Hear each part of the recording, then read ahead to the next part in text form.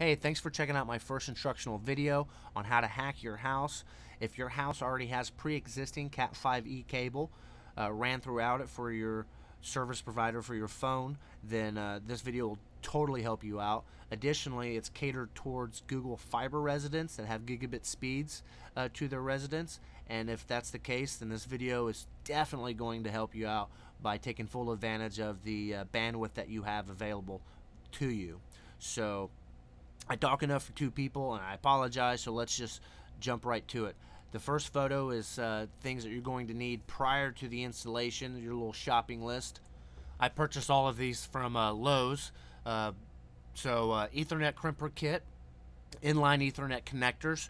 You're going to use those so that you can extend the length of your pre-existing Cat 5e cable to your Ethernet switch. Wire strippers, RJ45 connectors, which are Ethernet connectors. You're going to need some Ethernet wall jacks. I have also a staple gun so that everything looks a little bit more prettier and fancy. Flathead Phillips screwdriver. Of course, you're going to need some Cat 5e cable. Don't waste your money on a Cat 6 since your house is already with 5e. Using the expensive Cat 6 is just going to make you spend more money because you're not going to take full advantage of the Cat 6 potential, which is for speeds over a gig, and also it has less interference. But with the gig speed that you have, you're going to be just fine not spending the extra money for the Cat 6 unless you actually plumbed your entire house, which is what we're avoiding with new cable. Then don't buy that. Also, there's a 9-volt battery and a multimeter. Also needed is Ethernet switch. This is so that you can actually connect numerous devices, which would be more computers, and I actually have two of them, one in the basement for the first floor and one in the attic for my second floor. I added these photos for people with a 2-story home. I had to add a junction box and a light switch and of course a light to my attic so that the installation would be a little bit easier, so I wasn't doing it in the dark. So here's my Southwestern bell box on the outside of my house. I took a photo of it to bring up a really good point about the replacement of your phone jacks. Also, it's a great idea to know where it's located so that when you crawl up into the attic, you know where the cables may be coming out of. So here I have two lines. One line stays up into the attic for the second floor, and the second line actually goes all the way down to my basement for my first floor, which is really awesome. Now, if you replace all of your phone jacks with Ethernet jacks, you're not going to have a phone line in your home. Phones are obsolete, everyone's on cell phones, but security companies like ADT and Brinks that require having a phone line in your home. So you could buy one of these dual data and Ethernet wall jacks to circumvent that issue with your security company. Cool, let's begin. Here is your phone jack in one of your bedrooms. Behind your phone jack, you'll see two Ethernet cables connected to it. One of them you're going to use for your Ethernet jack. The second one, you're going to use electric tape and just tie off that line because you're no longer going to use it.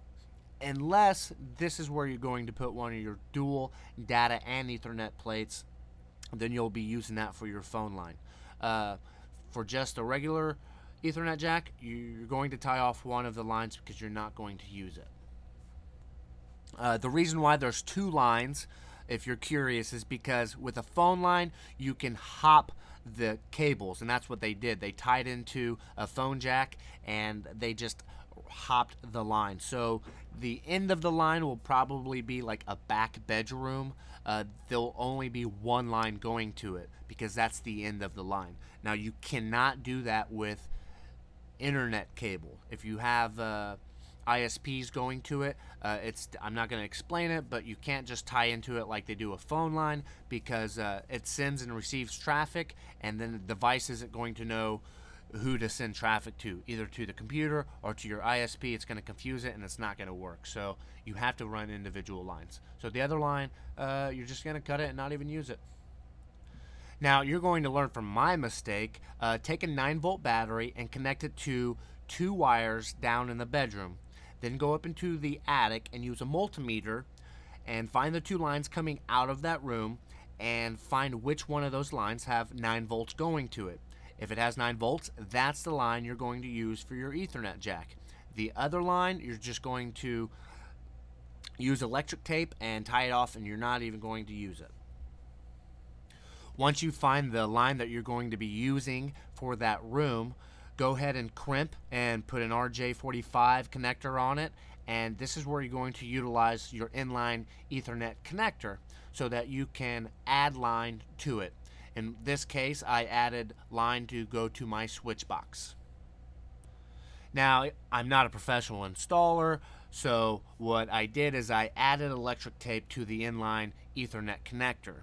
Whenever you crimp the cable, it is waterproof, but for my own peace of mind, I don't want to crawl back up into the attic if there is a continuity issue with the line due to corrosion or water damage from condensation. So I opted to add the electric tape to ensure that the signal stays as strong as possible without the corrosive nature of being in an attic.